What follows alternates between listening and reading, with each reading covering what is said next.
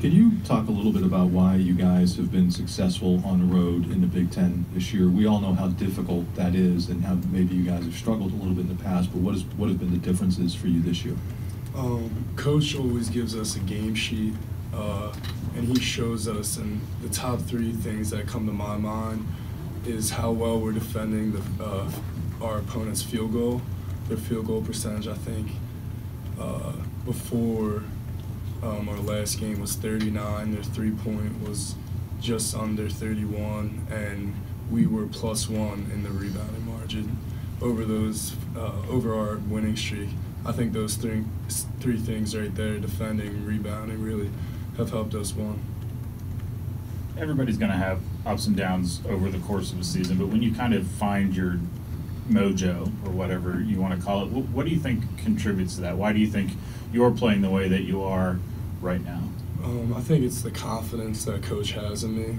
Coach has been, he spends a lot of time checking in with my mindset. He texted me 4 hours after the game, making sure that my mindset hasn't changed from the first time I started or whenever, the start of the season. It's the same mindset that I have, and also the confidence in Lamar and my point guards and giving me the ball when they see my numbers. So just really the confidence that the program has in me right now. How hard is it for you specifically to prepare for Purdue when they've got two bigs in Williams and Harms who play so differently and are honestly physically so different? I like to call Big Ten the league of the bigs. Big Ten has a great big man. So I've seen a guy like Williams and I've seen a guy like Arms, and they're great players, and I'm excited to play against them. But I think over all my Big Ten career, I've seen bigs that play just like them, have the same tendencies. So I think I've been preparing for those two for 3 years now.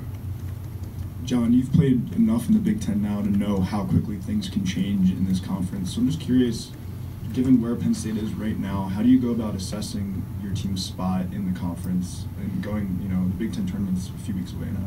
Yeah, don't stop. That's Coach is saying. I stole that from him. But Lamar texted our group chat 11 o'clock this morning. He said, don't stop. We don't have time to stop. Practice is going to be just as hard as it has been if we were 0-7 or 0-6 in the past couple games. So just, once again, it goes back to that mindset. Just don't stop. Keep playing. Things change in the Big Ten, as you know, just like that. So just keep playing. Don't stop. From way up on high in the Jordan Center, it looked like you played pretty good defense this past weekend. But when a guy puts up those kinds of numbers, but you feel like it seemed like there's a certain inevitability that he's going to get his to a certain extent. How do you evaluate how you guys did on a guy like that, where it looked like you were playing him pretty well, but he still ultimately kind of gets his? Right. First, I want to say Toru, he's a great player. He's a lottery pick. His potential's through the roof, and he gets things done. He also produces, and I think Minnesota's coach, they really saw that, so he made sure he touched the ball every possession.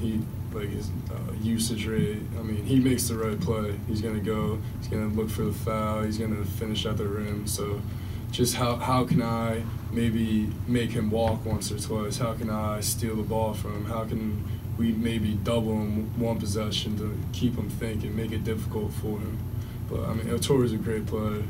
He, as I said before, the league of the bigs. Any other questions for John? Here you go, Nate. Does your social circle expand during a time like this? Like, is it hard to keep things normal when obviously everybody loves a winner and wants to, Yeah, you can find that from season to season. Everyone does love a winner. So I try to keep the people that have been there for me when I was losing, when we were down. I'll keep those people. If someone wants to congratulate me, I'm going to shake their hand, look them in the eye, and say thank you. I appreciate all the support. But my inner circle hasn't changed. My family, and then those that have been with me for the past 5-6 years with my basketball career. But yeah, staying off social media has definitely helped. Keeping away from the whatever's out there, It's really it's easy to. Coach always says, don't fall prey to the attention, Do you encourage your teammates to do the same thing? Obviously, he does. That's his message. But how hard is it? I say I never have told anyone to do it because it's their life. I mean, you can do what you want, but I think just any way that you can limit distractions can help. Maybe you're not even looking at what people are saying about you on social media. You know, it's just any way that you can limit those distractions, limit the noise from the outside, and listen to Coach's message, listen to Lamar's message, which is helping us win. You know? John, given the team's success so far this season, how do you prevent the goals that you set out in the beginning of the season from changing as you jump to the 13th best team in the country, things like that? How do you prevent the goals from changing? Yeah, staying in the moment. Always thinking about what I have to do today. Today I have to go practice, have to go defend, rebound against Mike. I mean, that doesn't change. I have to go talk on defense, you know, just staying in each moment and never getting ahead of yourself, never looking at the what-ifs. I try to stay as far away as I can from the what-ifs because the what-ifs will change into the opposite of what-ifs very quick.